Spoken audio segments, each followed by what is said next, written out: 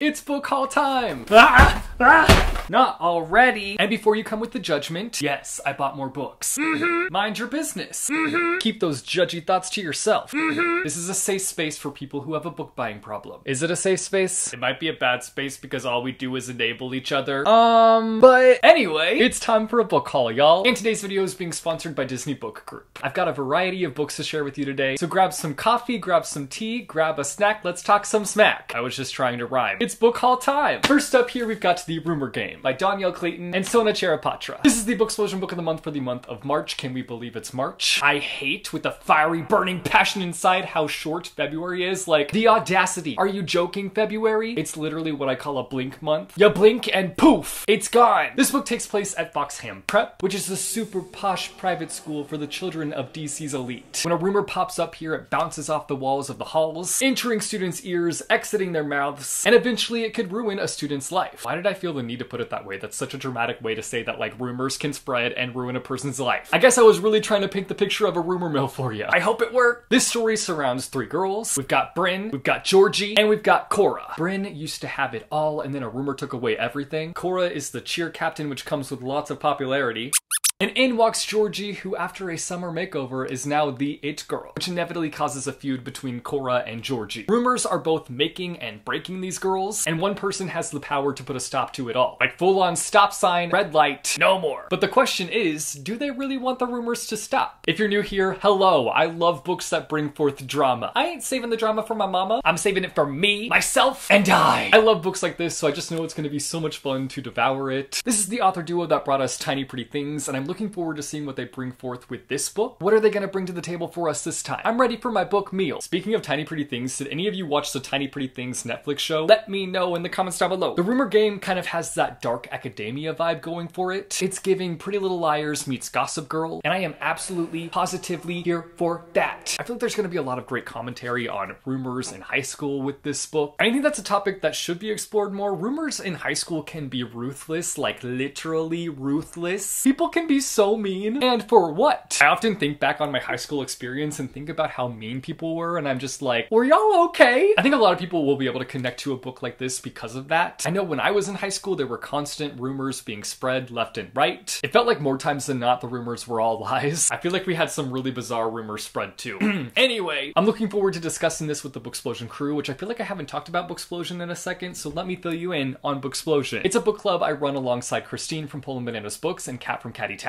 Each month, we pick a book, read it, and have a live show discussion on our YouTube channel, youtube.com/Booksplosion. This month, we're discussing The Rumor Game, and our live show will be on April 2nd at 6 p.m. Eastern Standard Time. So if this book sounds good to you, be sure to pick it up. I will leave a link to where you can get it down below in the description, and join us for the discussion. I feel like this one has the potential to provide a solid discussion, so I'm looking forward to talking about it. Next up, I got The Catcher in the Rye. I feel like this seems so random. Fun fact, I once owned this book. Then I unhauled it, and now I own it again. I announced a classics book club at the beginning of the year, and I still want to do it. Don't get it twisted. I'm just still figuring out how I want to go about it, and I was supposed to launch in January, but as things go with me, I'm a mess, and it's been postponed. This story is about a boy named Holden, and he's a bad boy. He's getting expelled from school all the time, and he may be young, but he's trying to live his life in adult shoes. And we follow him on his journey of figuring himself out. That's all I really know about this book. I'm really surprised I've never been spoiled for this book. Like, I don't know really anything that happens in this book, but I feel like it's a book that's talked about a lot, and I'm just surprised that I've like not picked up on any spoilers over the years. Now, that does not mean to spoil me in the comments. Please don't do that. Please don't ruin it for me. I do know that it's one of those books that are on lists like the most hated classic to ever exist. My eyeballs bled whenever I read these books. I'd rather eat gravel than touch these books ever again. But honestly, that has me intrigued. I gotta know why it's so controversial. Next up, I picked up Foolish Hearts. From what I gather, this book follows a girl who overhears the breakup between like the it couple in the school. And our main character ends up being cast in the school play, and the boy from the it couple ends up being cast as well, and their chemistry like strongly brings them together. That's honestly all I know about this book. The description tells me next to nothing. But I've read a book by this author in the past, that being This Adventure Ends, and I loved it, and I've been wanting to pick up more of her books, which is how I ended up here, with this in my hands. I just have to say one thing though, I absolutely hate this cover. They did the author dirty with this one. I feel like it's one of my ditch chart projects from school that they picked up from the trash. I recognize that that was harsh, but I love pretty book covers, and this ain't pretty. I bought this book at a used bookstore, and it's actually actually an Owl Crate edition. Like there's a letter from the Owl Crate box. Love finding gems in used bookstores. I feel like this author is pretty underrated, and I hope this book matches my level of love that I had for This Adventure Ends. Next up, I picked up Anxious People by Frederick Bachman. This book is about a group of people who end up being taken hostage during an apartment viewing, and as time passes, the 8 strangers connect over different aspects of their lives. I've read one book by Frederick Bachman in my life, and that is A Man Called Uwe, but that book stuck with me. Like the author put superglue all over those words, and I can't seem to get the words unstuck from my soul. But I'm okay with that. I'm hoping this one has just as much of an impact as that one did on me. The expectations are high though. I think I'm going to talk about the next 2 together, even though they have nothing to do with each other. I got 2 finales. First up, The Winter of the Witch and Finale. There's something really powerful about the last book in a trilogy just being named Finale. That was a power move, Stephanie Garber. The Winter of the Witch is the finale of the Winter Night trilogy, and Finale is the finale of the Caraval trilogy. These are both series where I'm nowhere near needing the final books, and yet I decided that I need to pick them up. I can't even begin to explain myself because I do not have a solid reason as to why I picked these up. A part of me is like, maybe picking up the last book in a trilogy will push me to read the trilogies. But is that likely? Not at all. I also always just have this weird fear that like certain books are gonna go out of print. So that's the best explanation I have here. Next up, I got Light from Uncommon Stars. Can we take a second to appreciate this book cover because I think it is beautiful. I feel like I've been eyeing this book for so long too, and to finally have it just feels so good. But do you want to know what the selling point was for this book? Even if you don't want to know, I'm gonna tell you. It was literally this one line in the description. Shizuka Satomi made a deal with the devil. To escape damnation, she must entice 7 other violin prodigies to trade their souls for success. She has already delivered 6.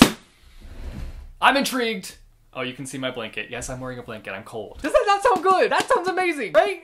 What more can I want? That's all I want. Say no more. I have been intrigued. This book knew how to hook me. It threw that hook in my direction, and hooked I have been. It's not hard these days to get me, apparently. I tried to play hard to get, but it's clearly not working. Whoever wrote that line, I'm assuming it's the author, knew what they were doing. I applaud them. Book applaud them. Next up, I got Grandmaster of Demonic Cultivation. This follows Wei Wuxian, who is granted a second chance at life. In his first life, he had gained powers that people feared, and his death was celebrated. But he's back now in somebody else's body, and he is looking to get revenge. This was one of those situations where it had a beautiful display table in Barnes & Noble, and I got it. Those tables never really influence me. I'm always like, meh, I could do better than that. But this one was beautiful, and it called out to me, and oops, that's my story, and I'm sticking to it. Next up, I got an arc of my friend Robbie's debut book. If you change your mind, I always get way too excited when my friends' books show up. I'm so proud. In this book, we follow Harry, who is an aspiring screenwriter, and he's working to get into the school of his dreams. And that means dropping all distractions and focusing entirely on writing. But when his ex Grant comes to town with a secret that could throw him off track, and a new boy named Logan piques his interest, all focus is out the window. I feel like this is going to be the perfect summary contemporary story, and I can't wait to read it. If You Change Your Mind comes out May 3rd, 2022. And finally today, I have the Illumicrate box for February, so we're gonna open it up, see all the bookish goodness that's inside, and I feel like this is the first time in a long while where I've been on track with Illumicrate unboxings. Go me! I deserve an award! What should my award be? A new book? Yeah! I do not have a problem. The theme for February's box is bad blood, and my inner Swiftie is really holding back right now. Don't let it slip, don't let it come out, don't do it, don't do it, cause baby, now we got bad blood! First thing I'm seeing is this box, let's open it.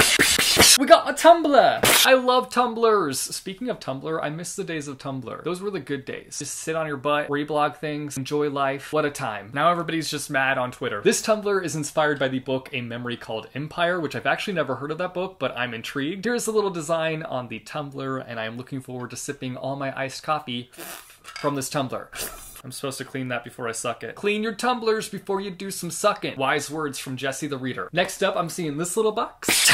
Ooh, that's freaking dope, man. Holy crap. Look at the art on this plate. It's a little Illumicrate plate, and it's got Medusa on it. The cheat sheet is calling this a Medusa Shield trinket tray. Protect your trinkets with this ceramic dish inspired by Lore. Ah, Lore by Alexander Bracken. I really enjoyed that book. This is really cool. I'm into it. I also match it because I'm wearing green. Should I just like tape this right here and just wear it? I could like put it on a necklace and be like bling bling. I can already sense the comments that are screaming, no, absolutely not. And you know what? I'd have to agree with you. Next up, I'm seeing this, which appears to be a little pouch situation, a little zipper pouch. Here it is up close, and it says on it, if longing is madness, then none of us are sane. Touché. The cheat sheet says this is inspired by The Crier's War, a book that I have on my shelf. I need to freaking read. I've heard so many great things about that book. So many great things about that. Is it a duology? I think it might be a duology.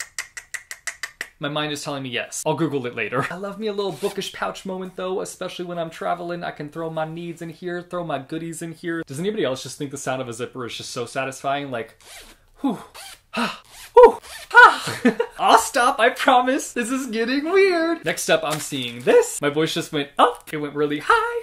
Ooh, butterfly's dust. Bath fizzer. It's been a minute since I've taken a bath, and that's because I'm a shower boy. I promise I'm clean. I smell good too. I wish you could sniff me.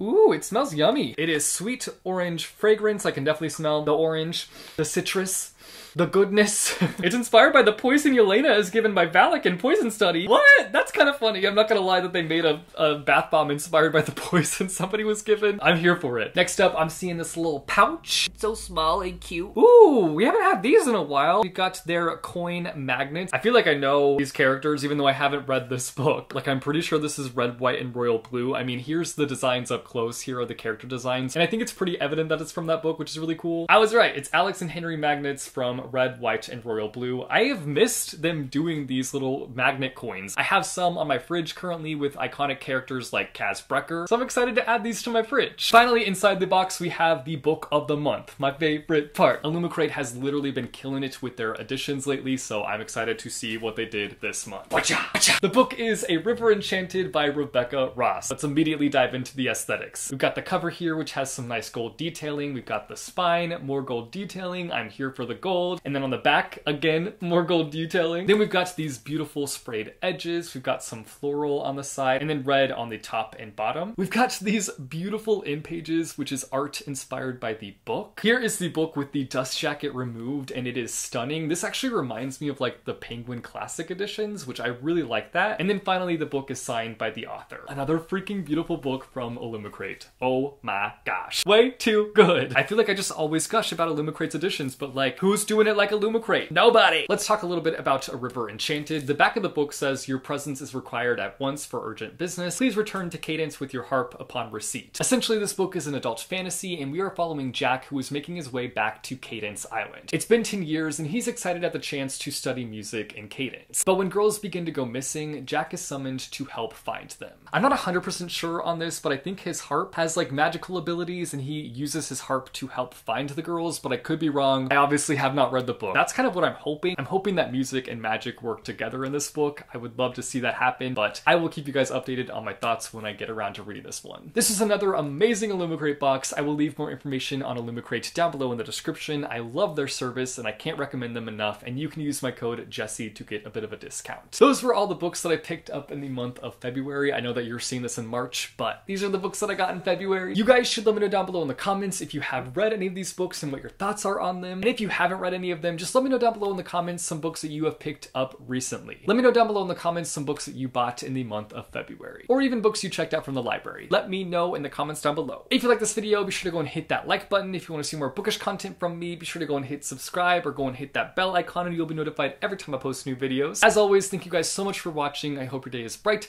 that tomorrow is brighter. Keep reading what your heart desires, and I will see you soon with a new video. Bye-yo! This book takes place at this Foxham Press? Prep. This book takes place at Foxham Prep. Next up, I picked up Anxious People by Frederick Bach. I'm hoping, praying, screaming, crying, throwing up. What?